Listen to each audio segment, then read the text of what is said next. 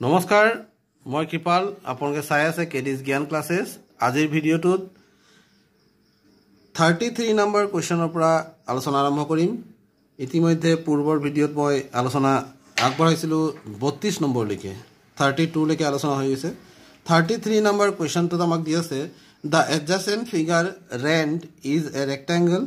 whose diagonals TE and RN meet at O.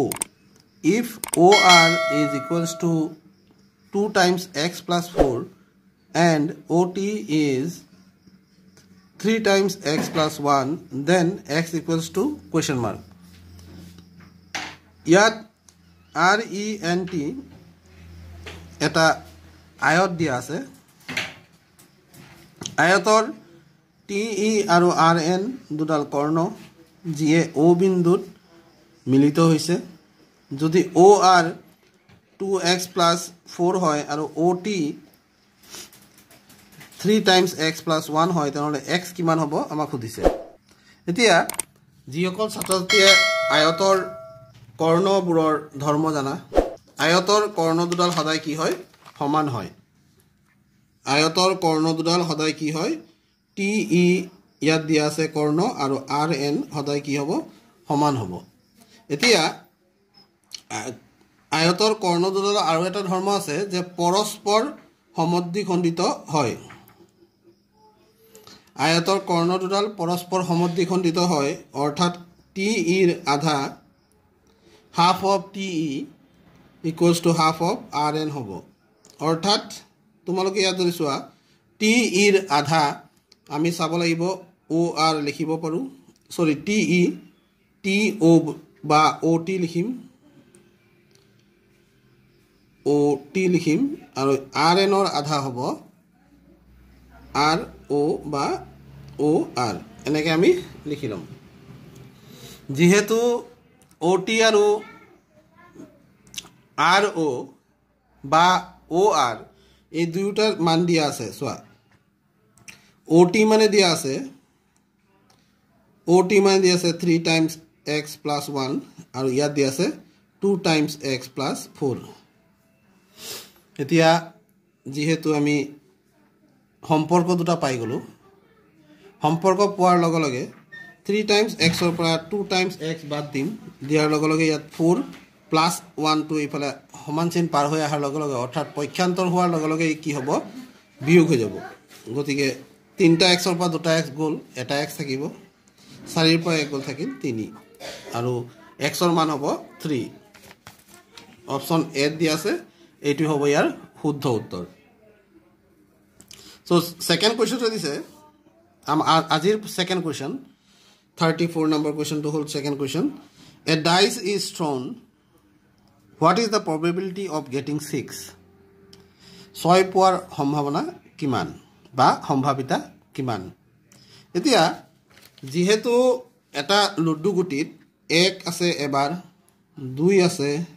3 আছে 4 আছে 5 আছে আৰু 6 আছে অৰ্থাৎ সম্ভাব্য ফলাফল পসিবল আউটকামস কি আছে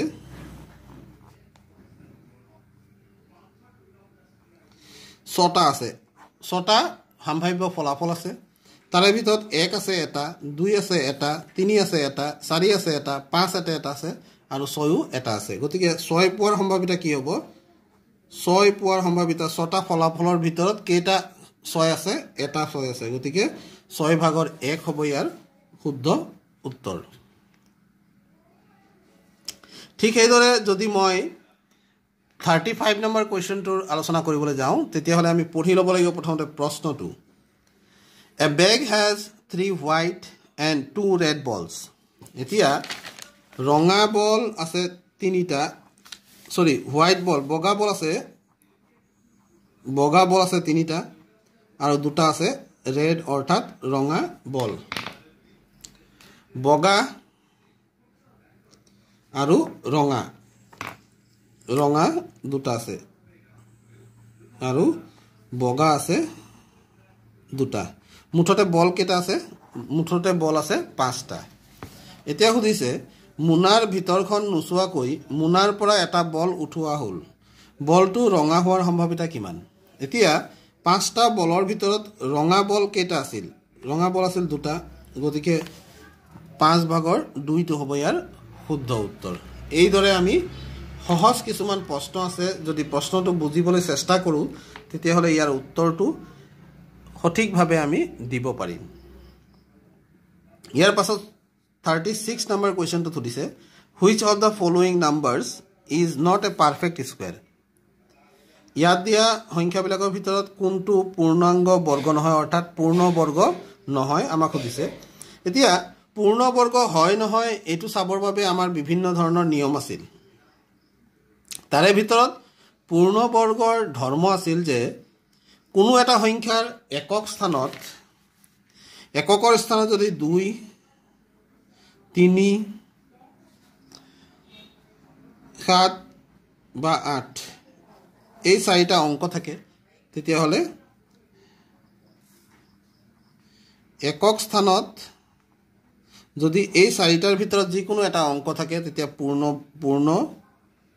বৰ্গ নহয় এটো মনত আছে নিশ্চয় আৰু লগতে আৰু এটা কথা আছিল অযুগ্ম সংখ্যক শূন্য থাকিলেও পূৰ্ণ বৰ্গ নহয় অযুগ্ম সংখ্যক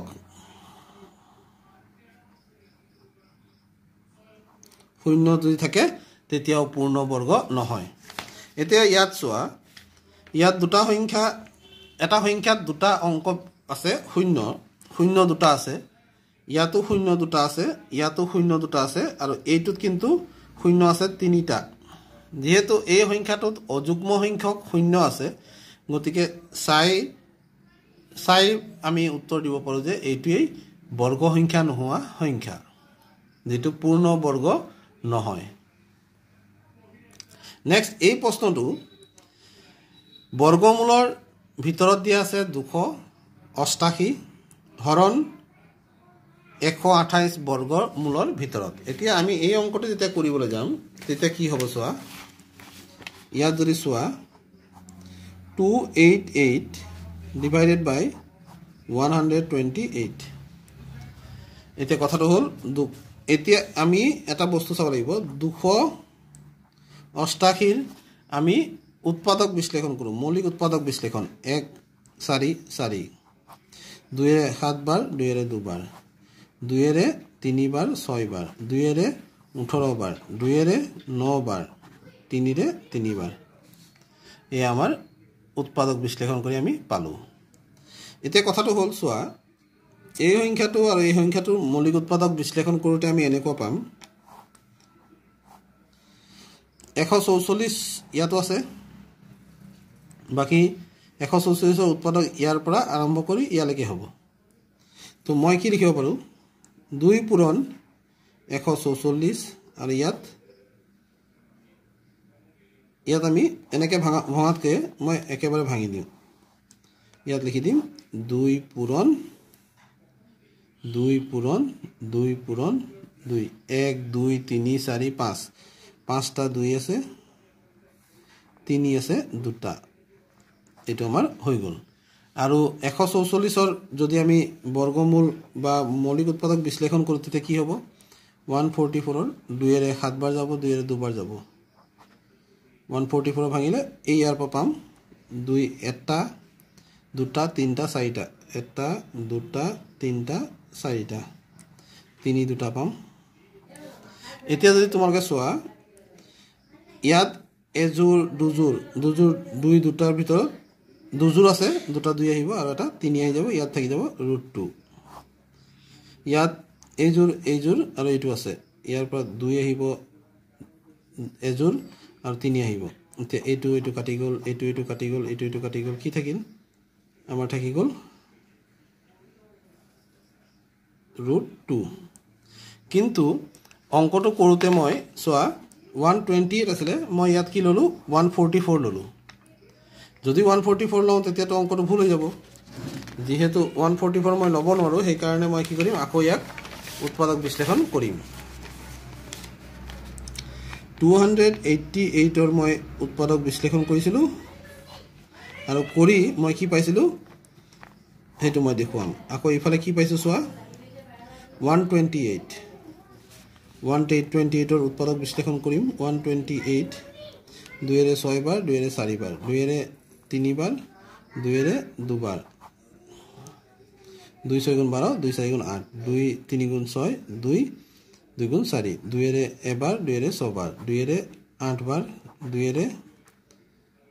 4 বাৰ 2 এৰে 2 বাৰ কেইবাৰ 2 পালো 1 2 3 3 জোৰ আৰু 7টা 2 পালো ইয়াত পাই গলো মই 1 2 3 4 5 6 7টা 2 ইয়াত কি পাইছিলো নিশ্চয় মনত আছে ইয়াত পাইছিলো 5টা 2 আৰু 5টা 2 পাইছিলো আৰু 3 পাইছিলো দুটা এতিয়া এইটো যদি মই ভাঙিবলৈ যাও কি হ'ব চোৱা 7টা 2 আছিল ইয়াত 2 এজোৰ 2 জোৰ 3 জোৰ 2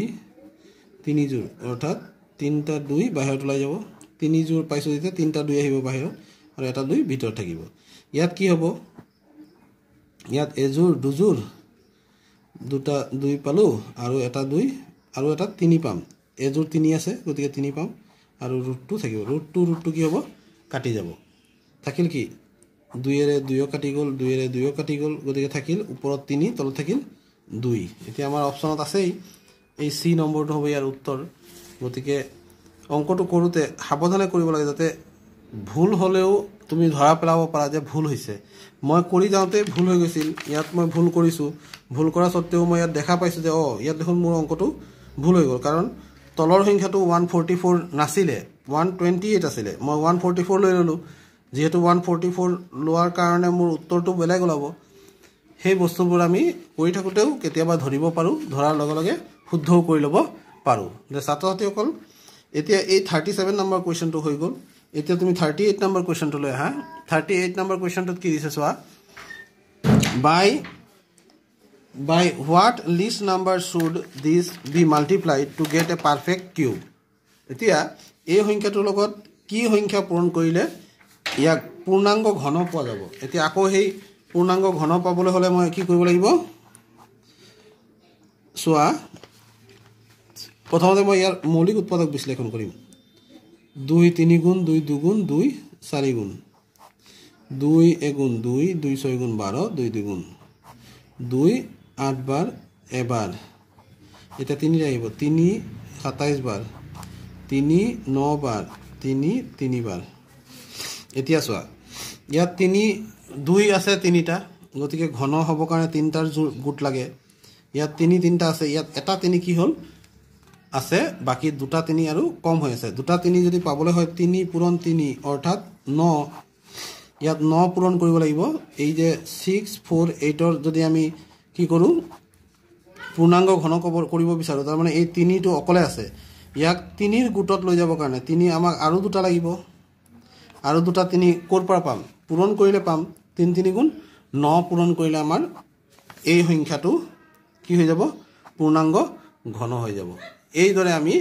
অংকবিলাকৰ উত্তৰ কৰিব পাৰো তো আশা কৰো তোমালোকে এই প্ৰশ্নৰ উত্তৰগিটা বুজি পাবা সেই বুলি ভাবিয়ে তোমালোকলৈ মই এতিয়া প্ৰেৰণ কৰিবলৈ লৈছো